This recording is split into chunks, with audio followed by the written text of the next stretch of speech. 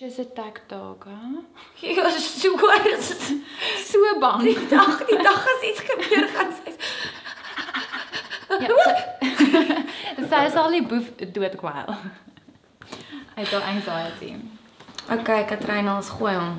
Okay. Ek moet nie vir jou KATRYN ons noem, dis Estie se naam en ek het gesê. Sy noem my KATRYN Ners. Okay.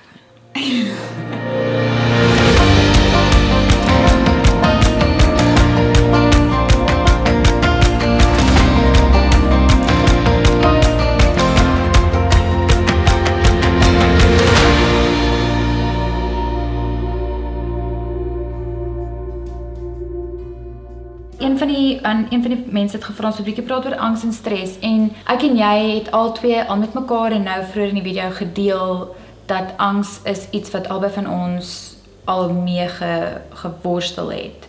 Jy soveel so dat jy 'n 3 jaar breek moes vat. Ek dink ons lewe in 'n interessante tyd waar daar rondom geestesgesondheid, mental health en mental wellness, daar's 'n baie lekker interessante gesprek rondom dit. Absoluut. Maar ten spyte daarvan dink ek is daar nog steeds baie oordeel in iets soos absoluut, dit. Ja. Absoluut, 100%. En ek praat met baie respek daaroor want ek besef dat my situasie was regtig. Ja, ek het gesukkel met angs, maar ek dink dit was op 'n baie klein vlak. En ek dink die aanvanklike manier wat ek gekies het om dit te battle of aan te spreek of te resolve is maar van 'n geestelike plek af, van 'n geloofspad af om dit oor te gee vir die Here en vir hom te vra om te highlight wat is dit wat die spanning create? Ja. Wat is daai stressors? Ja. Is dit 'n wantroue in my vermoë? Is dit 'n lae selfbeeld? Is dit leuns wat ek glo want iemand het dalk iets gesê en ek het so 'n bietjie langer daaroor gedink as wat ek moes? Wat is dit? Daar was vir my belangrik van die begin af om dit eerder aan te spreek as om 'n slagoffer te wees van angs. Want angs dan is, kon dit dalk in iets groters miskien kon dit ontplof het of gegaan het. Ja, miskien kon dit. So aanvanklik het ek net regtig vir mense wat vir my lief is gevra om saam met my te vertrou en te bid vir dit en ek het besluit om, soos ek sê, op 'n ander plek myself te gaan toerus, uit 'n change of scenery, uit die industrie uit te gaan.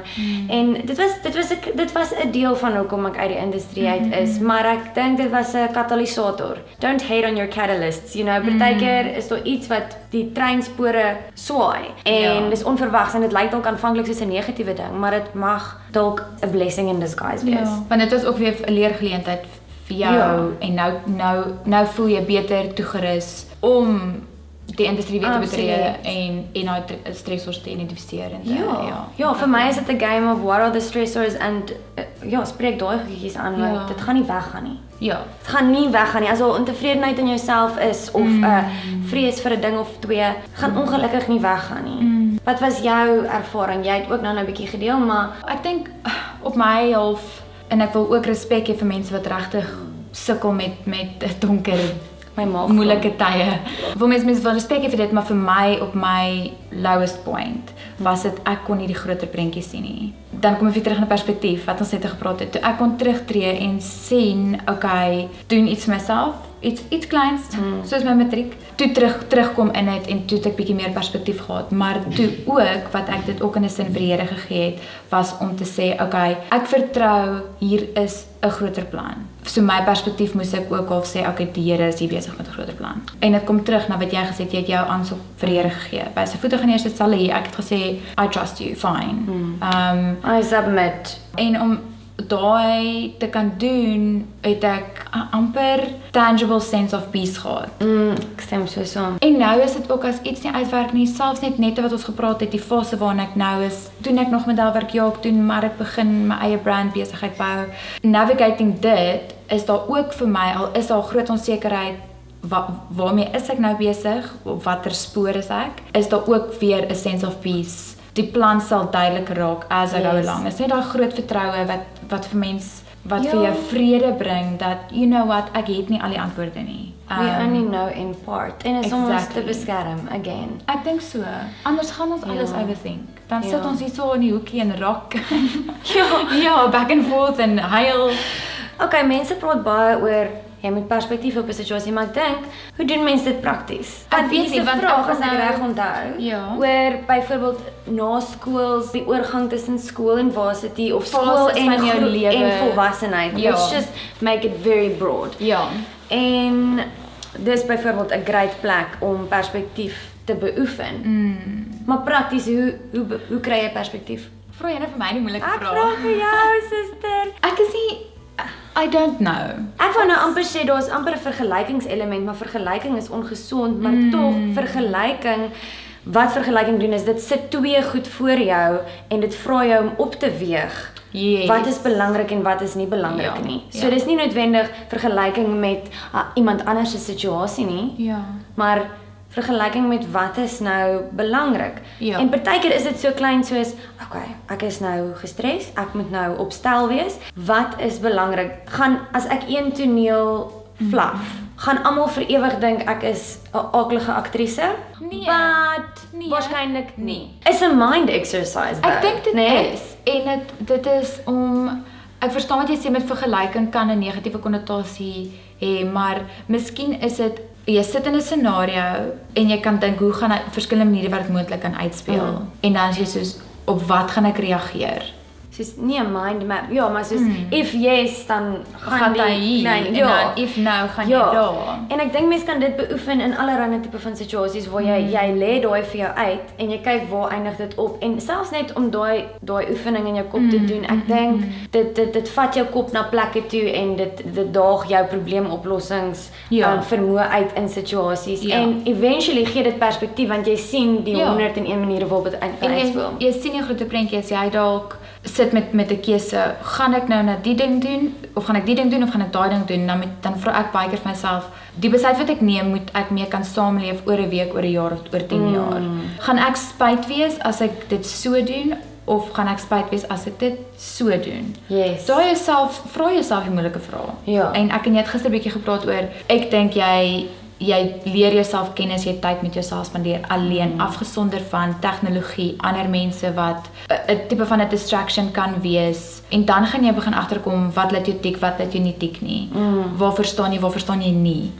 Een laaste ding met perspektief wat ek wil sê is ek dink 'n ander manier wat mens perspektief kan beoefen is om te kyk oor jou skouer na situasies waar jy al deurbraak ervaar het. Ja. En dis hoekom ons het maar 'n kort geheue wanneer dit kom by sulke goed. Mense vergeet amper maklik waar jou victories was. Ja. Vir een of ander rede. We are short memory in daai area. En ek dink dis ook hoekom mense wat eerlik is, wat jou herinner, wat so sê, maar ons het mos al hierdie gedoen. Ja, so 'n bietjie accountable hou. Ja, bietjie accountable hou en ook skryf dit neer of whatever. Ja. Gaan terug na daai plekke toe waar jy was soos, look at that. Nie gesien hoe dit ooit gaan uitwerk nie en kyk dan net. En ek dink dit kan 'n lewensmaat wees, dit kan 'n vriendin wees, dit kan selfs 'n ouer wees wat jy net so 'n bietjie amper hê jou support system, want ons het 'n support system vir 'n rede. Ek sê altyd ons is after all tropdiere. Yep. So hê jou span, jou trop, jou mense wat jy kan sê, hoe ek sukkel hiermee, of dit nou angs is, 'n fase wat jy moet transition, as dit is ek soek perspektief, wat dink jy? Ja. En moenie as daai mense met moeilike vrae na jou toe kom, hulle verwyd vir dit nie. Ja, want hulle vra dalk die vrae wat jy nie vir jouself kan vra nie. Ja, en dit is dalk taaf en baie mense het al vir my moeilike vrae gevra of selfs feedback gegee wat taaf is om te hoor aanvanklik. Maar gun hulle dit, vertrou die verhouding, gaan lek jou wonde, gaan dink daaroor and come back and you'll probably say thank you. Ja, iemand sê so, hoe kan jy beter voel oor jouself en nie glo wat ander mense sê nie? Beide van ons industrie is 'n deel van ons werk, iemand anders sê iets oor ons, gee 'n opinie oor jou. Ek gaan na castings toe en iemand sal vir my sê jy's te lank, dan gaan ek na volgende casting toe, hulle sê jy's nie lank genoeg nie. Dan gaan jy na casting toe, jy's nie mooi genoeg nie, volgende casting sê jy's weer te mooi en dan sê jy soos wel, hoe neem ek hierdie goed nie persoonlik op nie? In ons sin is dit nou in dis deel van ons werk, which is tough. Yes. Maar But it's part of the job, ja. Leer dit ons iets wat ons dan met hulle kan deel en sê wel, so hoe hanteer jy dit?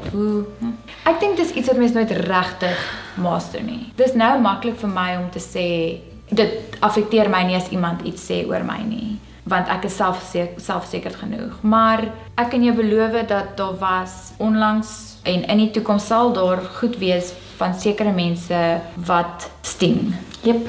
So just just to clarify, dis nie asof ons hier sit en dit uitgefigure het nie. Inteendeel. Dit is 'n regtig groot. Ja, ek dink mense raak net meer geoefen in om te kan onderskei tussen die waarheid en iets wat kom uit 'n plek van wat ook al dit is. Ja. Kom nie altyd, mense sê ook altyd soos mense sê staf van dit kom uit 'n plek van partykeer nie. Partykeer kom dit uit 'n plek van onkunde uit of mense is soms lomp met hulle woorde. Ek dink of dalk is dit 'n aktiewe seermaak. Dalk is dit aktiewe, ja. En dan is dit amper makliker om dit te kan versien vir wat dit is. Ja. Ek het die afgelope paar jaar baie gepraat oor doen die huiswerk.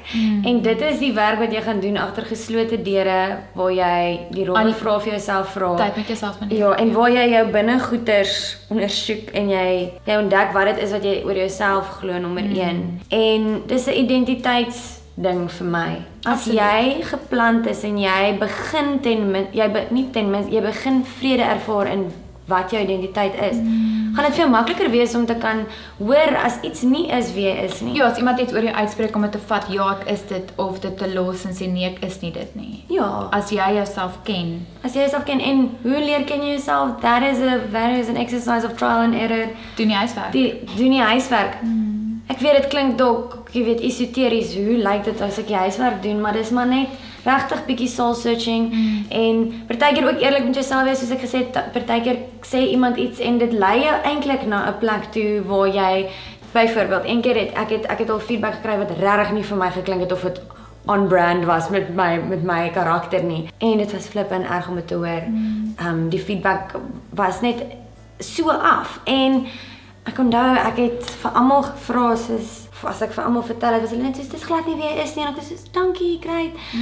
Maar toe op die einde toe gaan sit ek en toe vra ek vir die Here, hoekom sê hierdie persoon ek is arrogant? Hoekom sê hy ek is onvriendelik en bla bla bla? En toe sê die Here soos, was jy al ooit arrogant?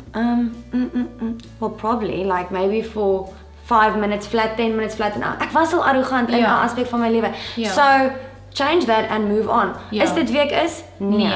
Dit is nie wie ek is nie. Dit is nie wie ek is in my kern nie en daai is die onderskeid wat mens moet tref. So, maar dit is maar net oefening om beter te raak daarmee om dit van jou skouers te laat afrol. Ja. As iemand iets vir my sê, dan sal ek ook en ek stem nie saam nie of dit maak seer en dan sal ek miskien na sy toe draai en dan sê ek soos maar is ek wat die persoon van my gesê het of vir my gesê het, dan sal hy sê nee, want dit en dit. So hê jou mense wat jy na toe kan draai en toets goed by hulle. Toets goed by hulle wat ook dan vir jou kan omvou in liefde en sê, maar jy is nie dit nie, want ek is lief vir jou omdat. So weet ja, absoluut. As ons 'n praktiese ding moet gee, so ek sê revert na jou support netwerk. Jou ondersteuningsnetwerk en praat met hulle, maar ook soos jy dan sê, sit op met dit en doen 'n bietjie die huiswerk. Doen die soul searching en besluit wie is ek, waarvoor staan ek? En dan as enigiets oor jou pad kom wat nie align met dit nie, let it go. En 'n ander ding dink ek is weerloosheid. Soos om dit in daai seer, om in daai verwarring van, hierdie is nou uncalled for. Hierdie laat my nou nogals 'n laat dink van myself hê. Het die weerloosheid om dit te sê. Ek dink as ons praat oor insecurities, vir my die grootste manier wat ek wanneer ek insecure voel, gaga oor dit kom is om te sê ek voel ongelooflik insecure nou in hierdie situasie. And then it's almost like saying it doesn't give it that power anymore. Die mag, van die weg, mens hoef nie bang te wees om swak te wees by die wat daar is vir jou nie. Ja. Mens kan regtig dit maar, mens kan dit maar waag. Ek wil net so 'n bietjie deel wat ek het vir jou eendag toe begin het met jou nuwe produksie. Of was dit net jou verjaarsdag? Toe het ons 'n bietjie gesels en toe sê ek vir jou, ag nee, dit was regtig 'n rooi week maar ek wil nie vandag oor my maak nie. Dis jou dag. Ons het jou gevier. Dit was dit toe jy begin skiet het. Ja, dit was. Dit was jou dag. Ek stuur vir jou boodskap om jou aan te cheer en jy sê toe ons as vriendinne moet die vrymoedigheid hê om te deel ongeag waar die ander persoon is. Jy het al vir my gesê, nee, moenie so wees nie, deel met my, al is dit dalk jou dag in 'n sens dat ek, verstaan jy wat ek sê? Ja, absoluut. Moenie iemand probeer spaar. Ja, jy het dit so mooi gesê, moenie iemand probeer spaar. Hartseer of ongemak, of as daar iets in jou lewe is wat jy graag wil deel met mense wat vir jou belangrik is, maak stare op dat hulle kan ook onderskei tussen dit wat goed is en wat sleg is. Ons is komplekse mense, ons kan meer as een emosie op dieselfde tyd voel en waardeer en verwerk. So ek dink dit is soos jy sê, die vrymoedigheid om na jou mense toe te gaan en sê, weet jy wat, ek sukkel. Dit is nie maklik om dit te doen nie. Mens moet dit ook oefen. Selfs al is dit so erg. Ja, maar selfs al is dit 'n beste vriendin of iemand wat jy weet jou hart verstaan, dan moet jy maar net op jou tande byt en dit doen, want jy gaan nie spyt wees nie. Ja, die respons wat jy verwag, jy gaan nie. Ja, daar gaan waarde in wees. Dit gaan 10 wees presies wat jy nodig het. En dit gaan verhouding bou. Ja. Want daai persoon gaan sê, dankie dat jy my vertrou hiermee. Kom as jy kom na my toe en sê, Katryn, ek sukkel met dit, of ek gaan deur die moeilike tyd, ja, dit was 'n gaga dag. Dis vir my 'n groot kompliment dat jy my vertrou met dit. Yes. En dan sal ek vir jou sê, okay, ek FaceTime jou oor 5 minute, maak slank jou tee en ons chat hieroor, tipe van ding. Dis 'n groot kompliment vir iemand anders as jy kan gaan, bietjie help my. Ek dink dis die vraag wat ons vir nou gaan antwoord. Daar was redelik baie ingestuur en ons moet ook bedagsaam wees vir hoe lank die video is en arme Jean wat dit nog moet edit en weer luister. Shame. Ek wil graag met jou weer gesels oor die industrie en as jy wil vice versa, want ek ken nie baie akteurs nie. En ek dink dit is interessant vir mense dalk daar buite, dalk is daar iemand wat kyk wat oorweeg om drama te gaan swat. Hoe byvoorbeeld berei jy voor vir 'n rol? So ek dink as 'n akteur wil jy wil iemand anders se karakter opreg verteenwoordig. So vir my wil ek graag die siege van die persoon verstaan. So dis nie net vir jou leer die lines en go nie. Nee, ek dink ek wil empatie, die why. Ja, ek wil kan verstaan uit watter plek uit gaan jy besluite neem, want as ek nie 'n liefde en 'n deernis vir die karakter het nie, gaan ek op geen stadium 'n opregte vertolking kan gee nie. Dalk is dit 'n baie happy persoon, of dalk is dit 'n baie 'n persoon wat worstel en donker plekke in venture. So die siege. So dan sal ek navorsing doen en either kyk na, as dit 'n real life character is, kyk na onderhoude van die persoon, lees oor hulle lewens en so aan. Ek dink as akteur is een van die eerste goed wat jy graag wil doen, en ek oefen dit nog want ek was nou vir lank uit dit uitmaak, is om as daar nie inligting is oor die karakter nie, om daai inligting op te maak en dit te create. So, silly goed, soos hoekom is jy wie jy is? Waar is jy gebore? Hoe was jou ouers? Hoe het jou ouers jou grootgemaak? Nature versus nurture. Vra daai tipe van vrae. So dit is broad strokes wat ek sal doen. Dit establish en dan van daai uit 'n plek uit sal mens dan speel. Okay. Hoe berei jy voor vir 'n campaign of 'n ding as jy nou geboek is op dit? Ek lag want ons geen wat? Nee, daar is nie voorbereiding nie. Daar is nie.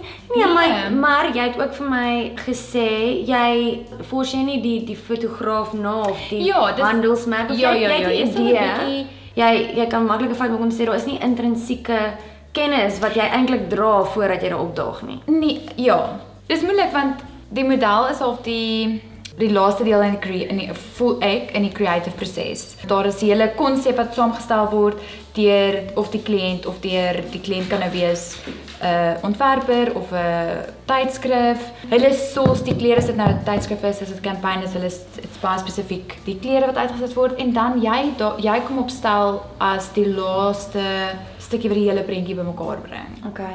En dit is eintlik baie mooi om te sien dat as dit is wat hulle envision het, hoe opgewonde die span raak en jy het daai gedoen. Jy sê, okay, ek doen dit reg. Hulle maande se werk kom by mekaar en dit maak sin because you get the concept. Ja. So die voorbereiding in 'n sense is bietjie meer prakties dat jy gaan vir 'n casting, wat jou agent laat weet jy is so laat daar en dan kan jy of te opdaag en dan wag 100 ander modelle of dis dalk net jy hulle dalk vooraf vir jou gevra, hoe ook al. En dan partykeer sal jy 'n callback hê afhangende van hoe die kliënte doen. Okay. Dan sal jy terug gaan na die basis met die kortlys gehad en dan opstel wat vir my baie lekker is as daar 'n moodboard is wat opgesit is deur fotograaf of die produksie wat vir jou wys 'n idee gee wat dit is wat hulle wil hê. So 'n look and feel. Ja, dan sit letterlik jy kan sien wat die storie is wat ons gaan vertel en dis die karakter wat jy gaan aanneem. Want baie keer sal dit bietjie meer boyish wees en dan weet jy dis wie jy of vir jou lyf beweeg of dit is baie feminine of dis close-ups, is daar beauty shots en dan is dit 'n heel verskillende manier van dit doen of so rolvoorbereiding gebeur in hare en make-up. Okay, cool. Maar dit is hoekom ons van die begin af gesê het ons industrie stem ooreen tot 'n mate want ons vertel beide stories. Dis eintlik maar wat meeste van wat in die kunstebedryf is storie vertel. Ja. Because stories bring people together. Oh, dis Thumbnail. mooi. YouTube thumbnail. So baie dankie dat ek kon deel wees van hierdie, dis regtig 'n voorreg. Ag Kara, en dankie dat ek voel jy het dalk 'n ekstra dag in die Kaap gebly om hierdie te skiet. Might be true, might not. Who knows? Maar dit is vir my baie spesiaal en wat vir my nog meer spesiaal is hoe diep 'n vriendskap ons redelik vinnig die voorreg het om te kan hê. En dit is raar dat mens dit het in 'n opregte sin, in 'n vriendin. So dis vir my baie spesiaal. Baie dankie. Dankie. Daar's hy. Sal ons hom rap. So julle rap hom, ons draai hom toe soos 'n burritoutjie. En 'n strikkie om, rap hy geskenkie. Kyk uit vir Kara op julle TV's in Februarie 2020. Follow op Instagram vir meer inligting daaroor nader aan die tyd.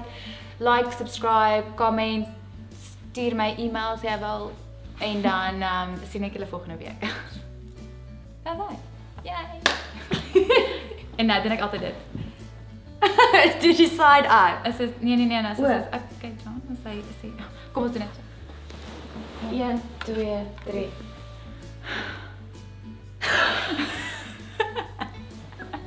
Oh my word, ons is uiteindelik klaar. Ek voel so jammer vir jou. Sorry John, ons rap 11:00 was my woorde.